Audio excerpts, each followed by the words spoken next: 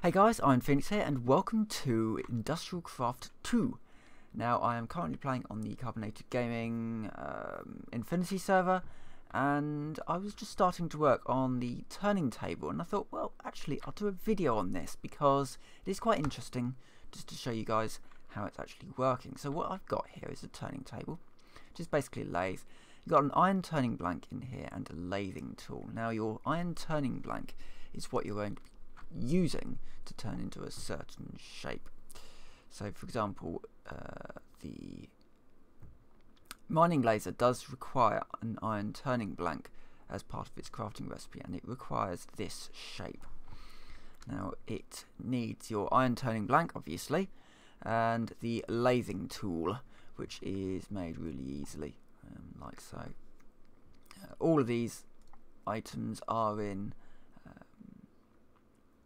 NEI, so you can look them up. So let us and so we've got the turning table down there. I've also got a manual kinetic generator. Now if you look at the top here, if I right click the manual kinetic generator, it does give it a little bit of power, as you can see, and then you can use that power to click on these various ones. So we need it one more down on. So it's 2. Is it? So it's 3 2s, then 3 and 4. So let's just do that. Now, as you can also see, it does require the lathing tool will get damaged as you go. There isn't any sort of upgraded version of the lathing tool. It's just what you get. It's all 2s, 3 and 4, so a little bit more power. 4, there we go. We now have our handle.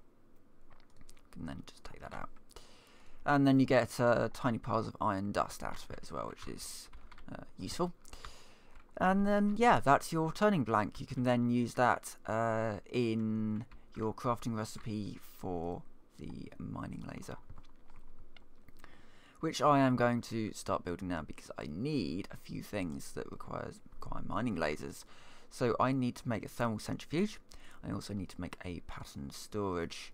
So yeah, so I'm going to need 3 mining lasers all in all, which is going to be an interesting craft. But hey, needs must. So I need to make advanced machine casings and the like for my thermal centrifuge. And yeah, as last video I just kind of showed you how I was doing R&D. This is R&D. As it stands, there's not a huge amount to deal with. Next floor down will be the altar, and I've decided that I'm going to go for nether brick walls with lava lighting, and I think that will look kind of epic. So yeah, for now I will say thank you very much for watching. I hope this has helped some people, and I will see you next time.